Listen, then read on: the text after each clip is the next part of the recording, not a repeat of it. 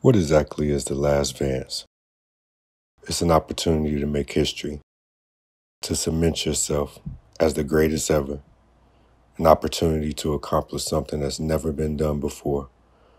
The first and last Vance, where everything is earned out the mud, where the kids are Vance tough, where every day the only competition is us versus us. This is your chance, your opportunity, your moment.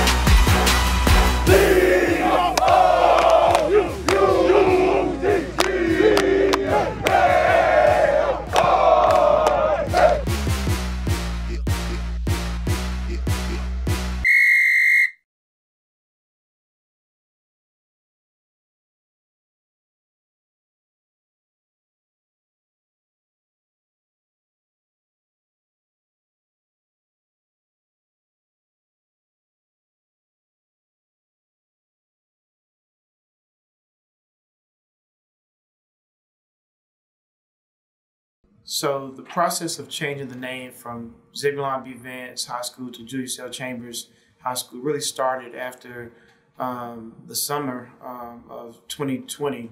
After the killing of George Floyd, there were protests in our community, and it really caused members of our community to really revisit the names of our schools and other institutions here in the Charlotte area.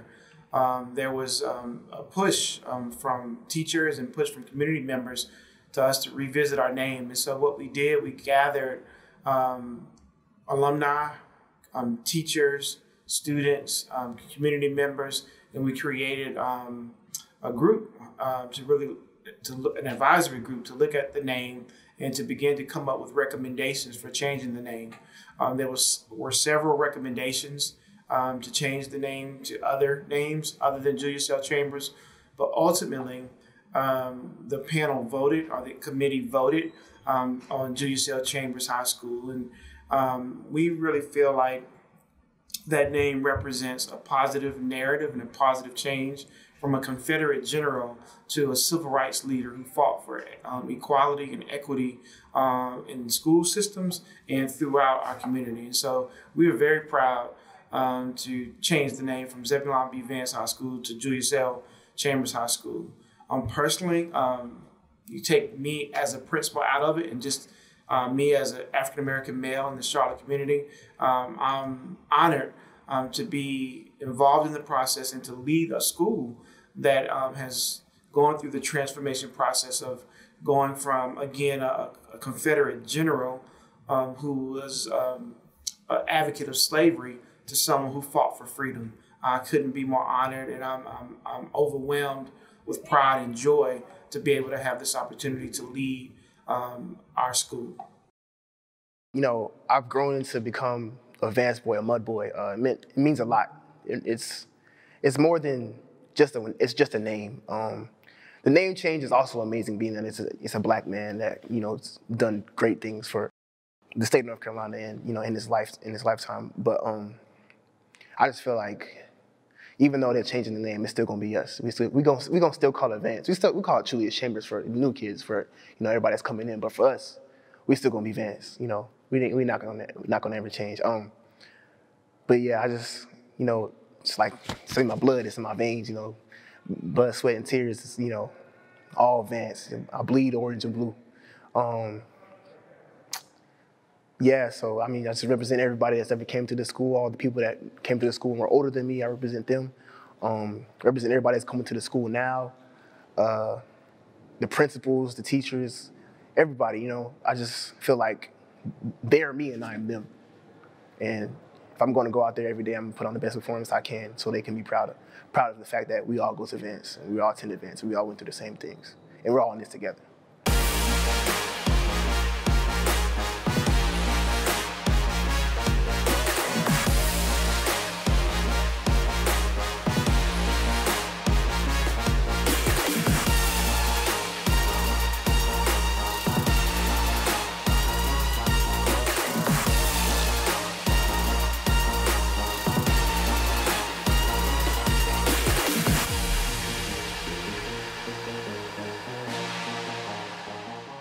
To be honest, I never really knew I was going to be a star player. I just knew I was going to be a player that needed to do his job to help the team win. All I wanted to do was help my team win.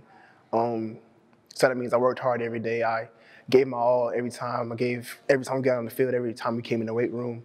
I wanted to show that they could depend on me, especially early as a freshman, starting a freshman at varsity. I wanted them to know that they didn't have to worry about me being out there. I wouldn't make their senior year not a good one to leave out on. I wanted to make sure they could count on me. Being an athletic director at a predominantly black high school where your football team is predominantly black, one of the challenges that we face is telling our kids or assuring our kids to be confident when they play. Meaning, you know, society tells us, you know, you have to be humble when you play football. When you score a touchdown, don't beat your chest. When you make a great play, don't embarrass your opponent by jumping up and down and celebrating. But we want our kids to celebrate. We want our kids to have fun. We want our kids to beat on their chest, to celebrate themselves. And so the biggest challenge is allowing our kids to do that and feel comfortable to do that without, I guess, adhering to what society says is unsportsmanlike, if you get what I'm saying.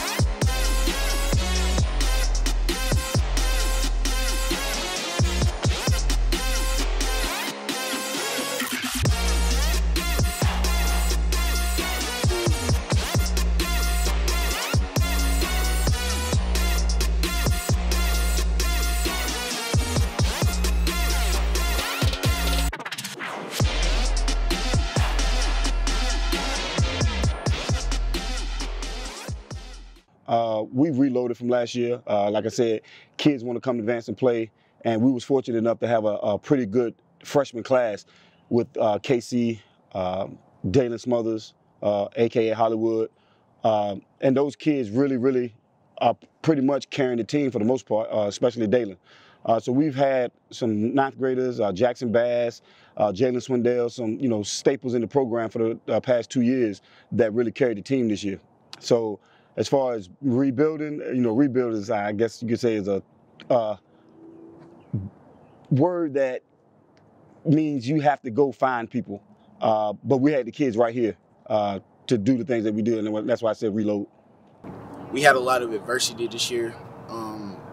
We didn't injuries. I got injured. That was the first time I've ever been injured, and that was a learning experience for me because I learned how to be patient, and I had to learn how to trust my teammates, and it really just taught me patience. From being on this team, I've learned how to not be selfless, worried about individual stats or anything. It's really a team game. Like, you can have 1 yard, 1 catch, as long as y'all win the game, that's the main goal, the team goal, and everything is good. Last year, I came in and there were already established leaders on the team, but this year they were all gone, so I had to step up into that role, and I had my ups and downs, but I feel like I did a pretty good job. As an athletic director, I feel that my main job duty, is to help to create a memorable experience for athletes here at Vance. And, that entails finding money to support our kids, finding the right coaches, creating and maintaining a budget so that, we can have a positive experience for our athletes. So when I first arrived at Vance, one thing I kind of took like a leadership role in is, number one, following all of our kids on social media so that I'm able to monitor what they post, what they like, the things that, they may put up or, be involved with outside of school. I think that's important as far as protecting the image, not only of the kid, but also of your brand or the school or the program. That is something that they have to understand that colleges are looking at when they recruit them as well. So I take a lot of pride in, just staying well versed in what our kids are posting, what they're doing outside of school, and making sure that we catch things that could be detrimental to their future as well as the program and the brand that we represent here.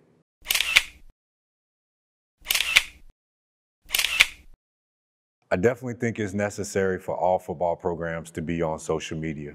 If your goal is the kids, then you should be looking to maximize that exposure for them. My suggestion is if you're not well versed in social media, reach out to some guys that are. Try to, do a little bit of research, hire some student interns because we know the teenagers are social media professionals. Just always be learning the same way we are with X's and O's and leadership. I think growing your program is no different, and utilizing social media should be a major important part of your program. All new tonight, more sports delays, this time at the high school level. The North Carolina High School Athletic Association made the announcement today. Fall sports, like football, will be pushed back to February and will run through April. The Athletic Association says all sports season will be shortened. Football will play 7 games and most other sports 14. COVID this year impacted athletics throughout the United States tremendously. The one thing that it did for our athletes, it allowed them to live our mantra. Our mantra is Vance Tough. Accomplishing the goals despite the odds or obstacles that's set before you. And that's exactly what we did this year. We had major obstacles, the biggest one dealing with COVID, and we set out to accomplish our goal of being back-to-back state champions, and we did that. So we were Vance Tough. We lived our mantra. Being that, we just come off a state championship ring, we was thinking, all right, we're going to run it back. It's going to be my senior year. All my homeboys, all the boys that were here, that were seniors when we won in 2019, were on their way out. So they was like, go ahead and get another one for us, little bro. You know what I'm saying? Like, go ahead, just keep the train going, keep it going. And 2020 comes, January, February, and we working out in the weight room, we getting ready, just going to see my guys go off to college soon. Stephon went early, Steve went early, and I was like, all right, it's up to me now, So 2020 comes around, and about March, we get this word, it's just like disease out that's, getting people really sick, people getting out of school and things like that. We thought, it ain't that serious. So it got to the States, and school shut out. Like, we probably be out for like 2 weeks, but we were definitely coming back. 2 weeks ago, 3 weeks ago, school canceled. Like, oh my gosh, what's going on? Then 2 weeks going to some months going all the way to the summer, then all the way to the fall. And next thing you know, we don't have a football season in the fall. And I knew, also being committed to University of North Carolina, Chapel Hill, at the time, I already knew I was going to leave school early, even if I did have a season. And when we found out I didn't have a season, I was like, well, I'm going to pursue bigger things, pursue my future, and change my life and my family's life. So that was the decision made for me not running it back. COVID's had a severe impact on everyone across the country. I think North Carolina was hit pretty severely hard because our season was delayed and then flipped to spring. So based on the signing days and typically how scholarships are given out, it kind of put us behind the 8 ball in terms of recruiting. The exposure's still been there, but the lack of scholarships is really what hurt a lot of the student athletes in our state. Typically, we would have kids signed by now. We would have very few kids still deciding what their college situation or plan is going to be post-graduation. Obviously, NCAA extended an extra year to their student athletes, but did not increase the number of scholarships, so that obviously affects your incoming freshmen. We continue to, reach out to scouts, recruiters, and try to come up with a plan for our kids that are unsigned. The goal is always to have 100% signed or have at least a post-graduation plan.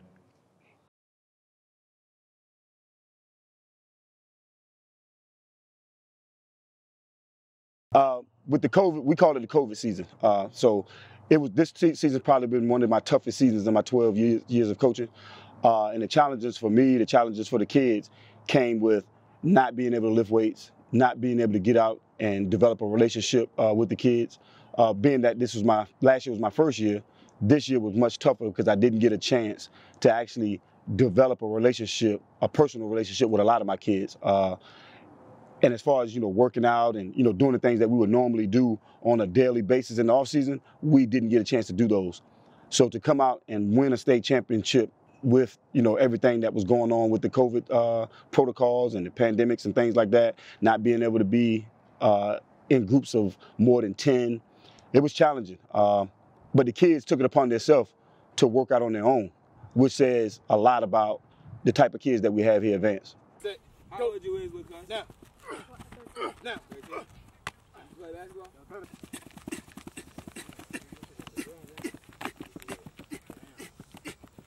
Ball. Now. Now. You gonna do like go.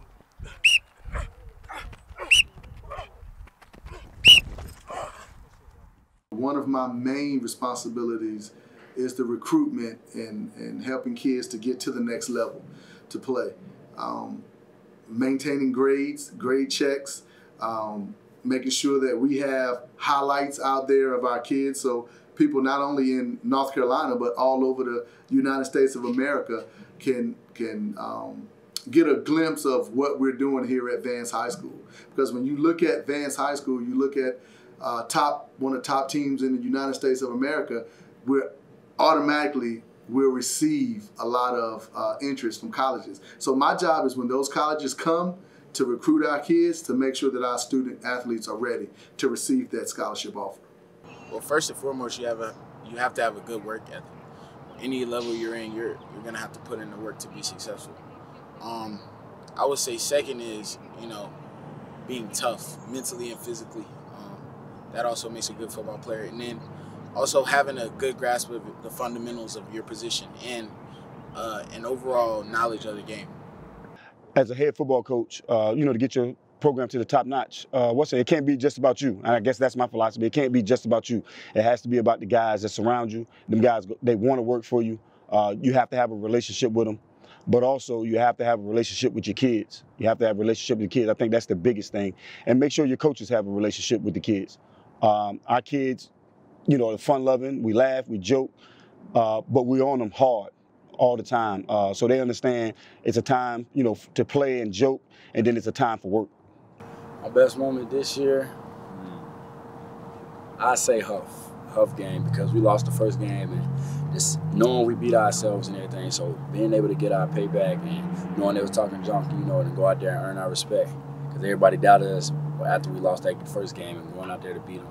It just felt good. The two biggest moments for me during this football season was, obviously winning the state championship just because of who we had to play and, how it all played out.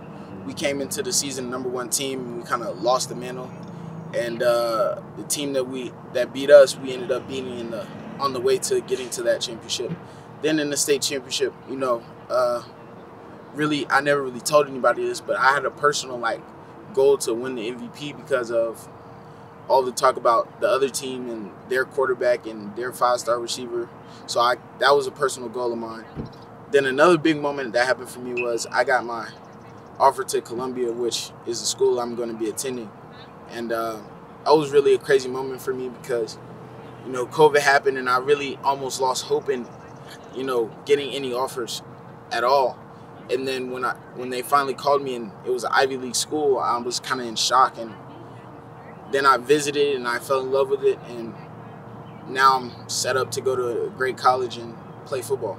It's not difficult to get the athletes to maintain a good academic status when they understand how academics plays into their success as an athlete. The same skills that it requires or takes to be successful in the classroom are the same skills that it takes to be successful on the football field, basketball court, or baseball diamond. You have to have self-control. You have to have discipline. You have to be able to listen. You have to be able to follow directions. All of those traits and those characteristics that it takes to be an amazing student, you need those to be a great athlete. And again, our coaches and mentors have done a great job of helping our young men understand why it's important to be a great student if they want to be a great athlete. You can't be one without the other. Regardless of what the stereotypes are of athletes, regardless of what the stereotypes are of African-American men in our community, we know that there has to be a level of excellence that helps them to be prepared beyond high school, beyond the sports, because at some point in their lives, they're going to take off the cleats. They're going to put down the football. And what have we done as coaches, administrators, and parents to help them win the most important game of life? The game of life beyond football, but the game of being a successful citizen who contributes back to our community. And I think it's all tied in together, and our coaches do a wonderful job of helping our scholar athletes do that. For the next person that puts on a number one jersey, if it's not, retired or gone, I want to say that you step into some big shoes. I want to tell that person that some days are going to be hard. Some days you're not going to want to do it. Some days you're going to look up and be like, wow, I'm doing this. Some days you're going to be feeling aches and pains and, just be like, why? I just want to tell them, think about the people that attend this school that go through life. Think about the people that attend this school that don't have the opportunities you have. Think about the people that attend this school that are taking care of their family at 15, 16, 17 years old.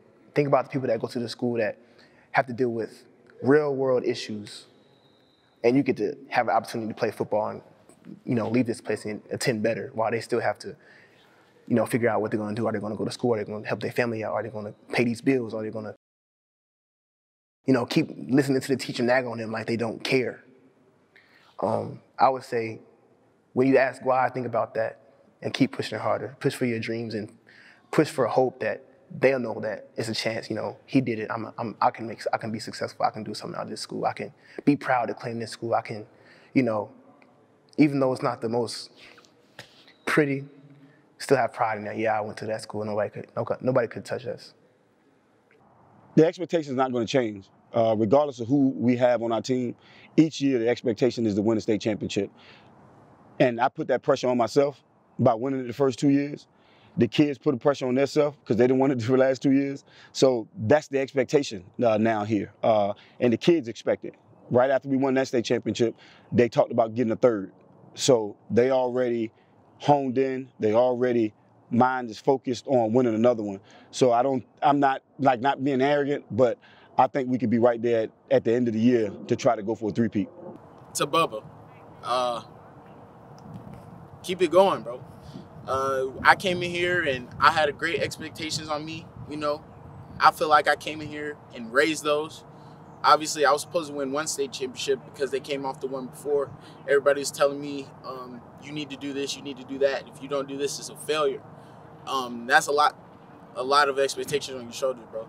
So what I would tell you is embrace it, don't run from it, and push come to shove, know that you put in the work and you're prepared to do what you need to do.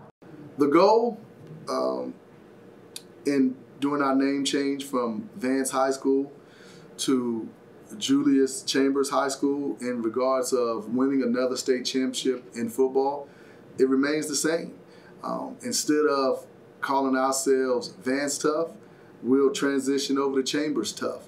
This was a guy who fought through adversity to help less fortunate people in education. So that name fits what we want to do and what we stand for. So nothing changes. We absolutely feel that we'll win another state championship next year. We absolutely feel that we'll continue to be the best football program in the state of North Carolina, and absolutely nothing will change.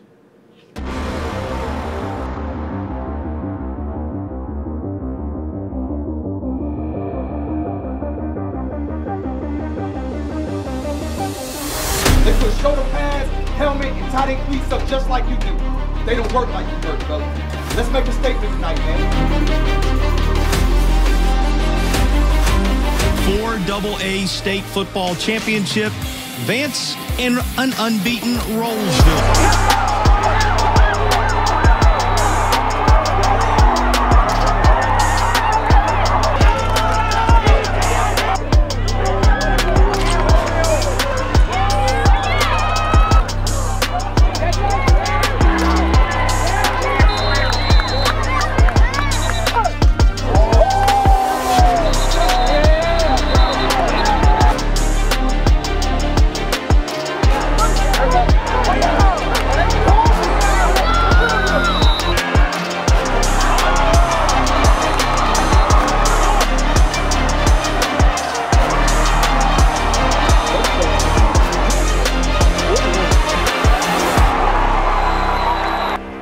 We're a second-hand football team. Let's go out and finish the game the way that I know we can. So everybody got that? Yes, sir.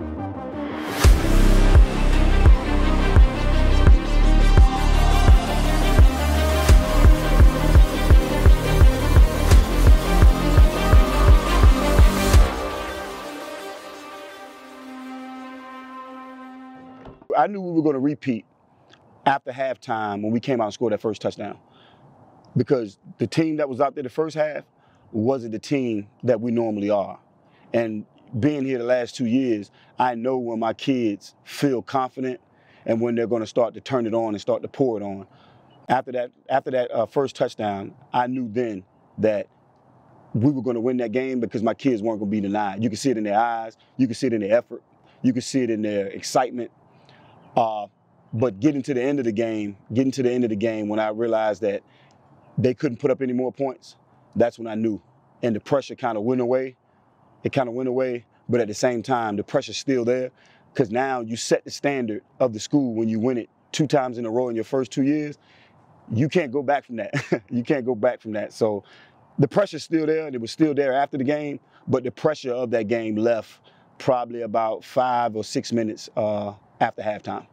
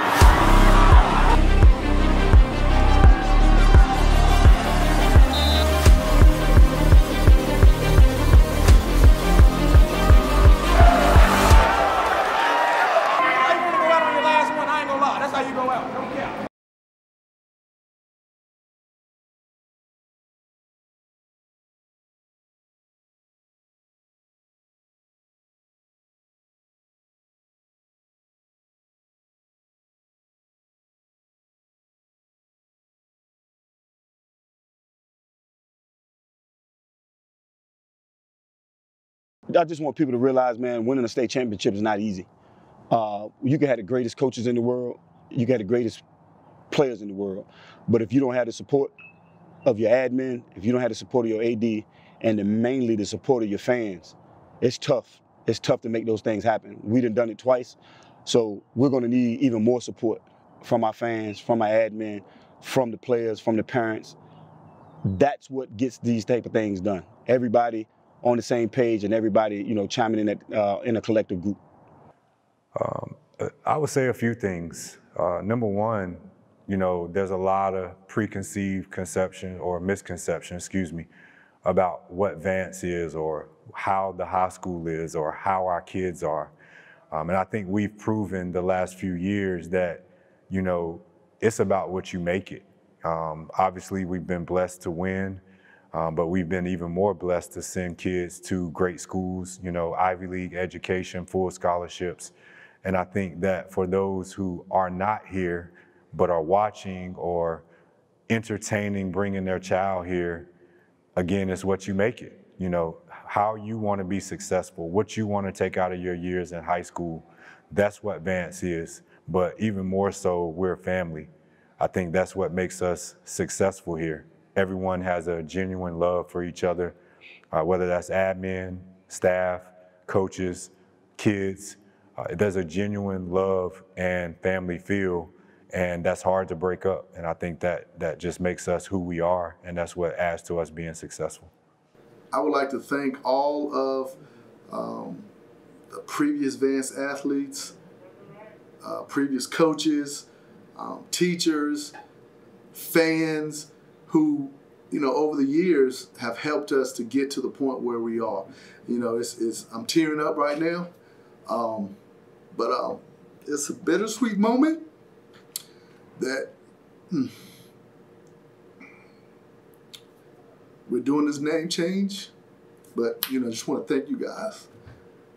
I don't necessarily feel a pressure attached to the name, The Last Vance. Obviously, it's a great hashtag.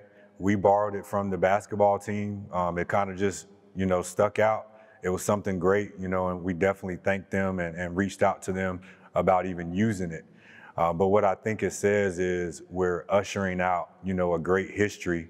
We're ushering out a great tradition of winning and success, but also, welcoming in some new traditions or newfound success. I don't necessarily feel there was a pressure attached to that name itself, other than just being who we are. And at this point, we're blessed enough to be able to usher that out with a state championship, well, 2 state championships in football and then 2 in women's basketball. So now it's about, setting new traditions, but still being who we are under the Julius Chambers name. It's a lot of love out there for Vance High School. And we want to continue that path onto Chambers High. And I'm excited about our future, excited about where we're going, and excited about continuing to help our student athletes to be the best people that they could possibly be. That's it.